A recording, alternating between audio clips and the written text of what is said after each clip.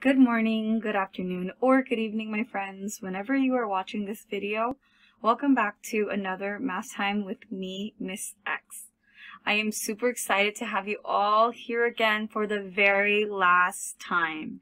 Congratulations, my friend. You have made it to the end of second grade math. You are now, after this lesson, you're going to be very prepared for third grade math. Let's go ahead and finish off our last lesson of the year very, very strong. Let's begin by looking at our objectives. Remember, our objectives are always broken up into 3 separate parts so we know exactly how we're going to do something, what it is that we need to understand, and lastly, why we're doing it or why it's important. You may read with me or in your head as I read out loud to you. I will use rectangular arrays to investigate patterns in order to determine if a number is odd or even.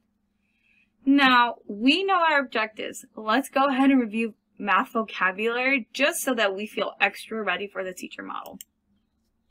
Remember, our rows, we can think of them as going from left to right or across or horizontal. As for columns, they go up and down or vertical. Array is a way of organizing a set of objects into a perfect rectangle or square using rows and columns. Now that we've gone over our objectives and our vocabulary, let's begin our teacher model. All right, friends and families, welcome to the teacher model. Let's go ahead and begin by taking a look at what I've written down on our board here. You'll notice that I have 3 word equations explaining how even and even numbers might combine together, how even and odd numbers might combine together, and then lastly how odd and odd numbers might combine together. We've been exploring even and odd numbers lately in the last few lessons, and now we're going to get a chance to see how they look together and what kind of patterns emerge or come out when we combine them together. Let's begin by making 2 rows of 3. So my first row of 3, and then my second row of 3. This is going to be my first array. Now for my second array, I'm going to make 2 rows of 4. That's my first row of 4, and then I'm going to create my second row of 4.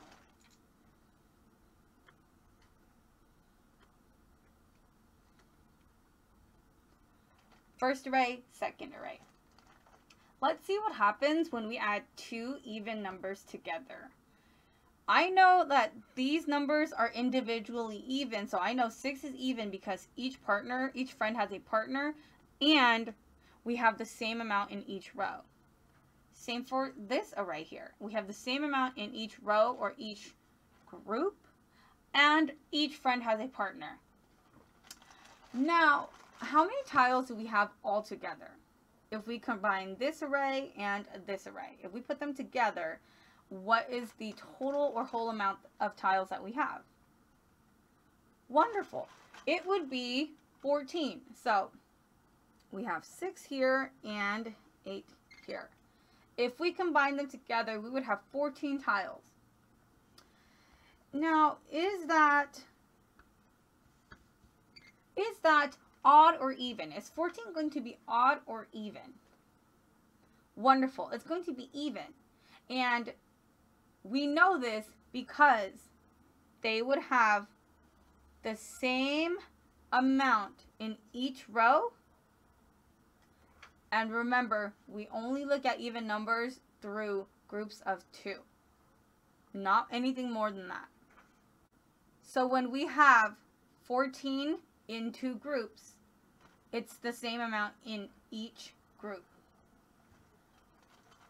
Therefore, an even number plus an even number makes another even number.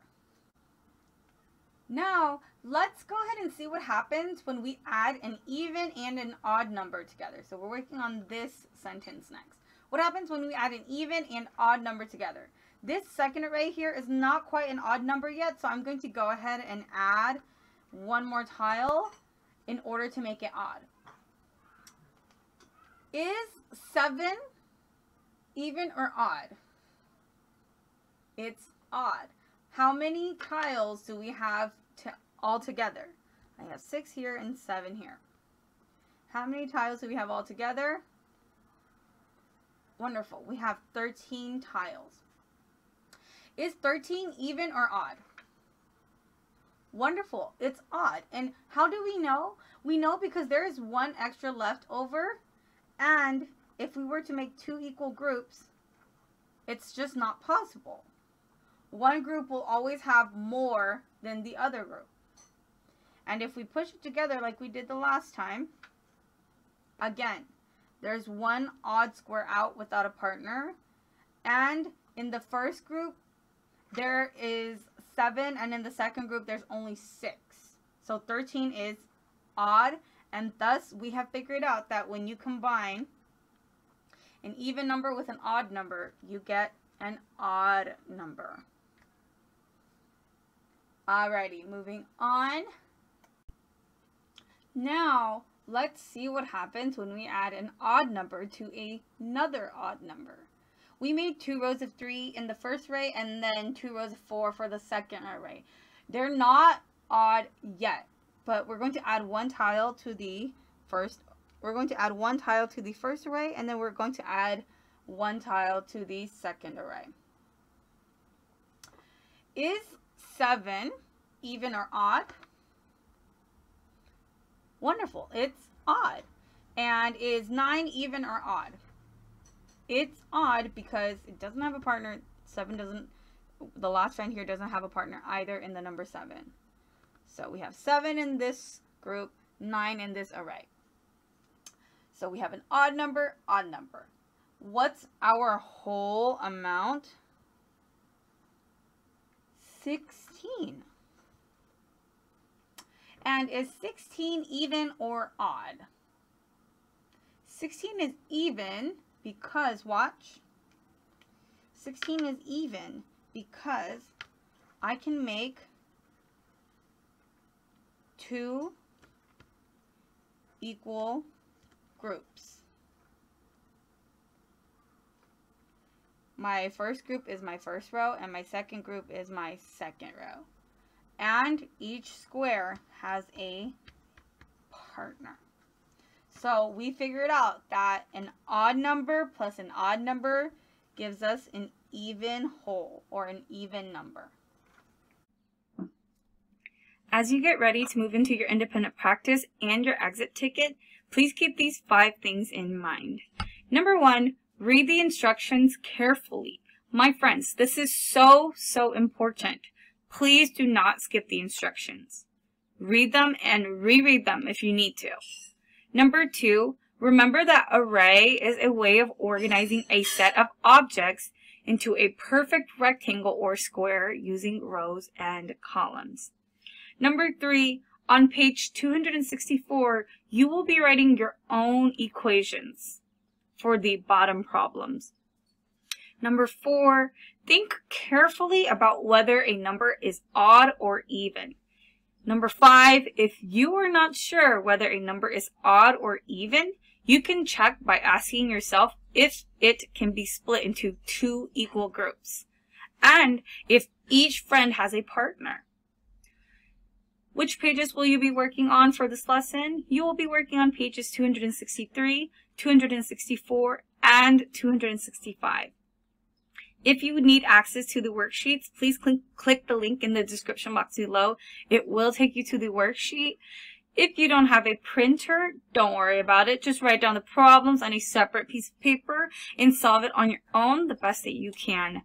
My friends, it has been such an honor to be your math teacher and to support you through math in 2nd grade. I cannot wait for you to show off all of your skills in 3rd grade. Thank you so much for joining me all year. Goodbye.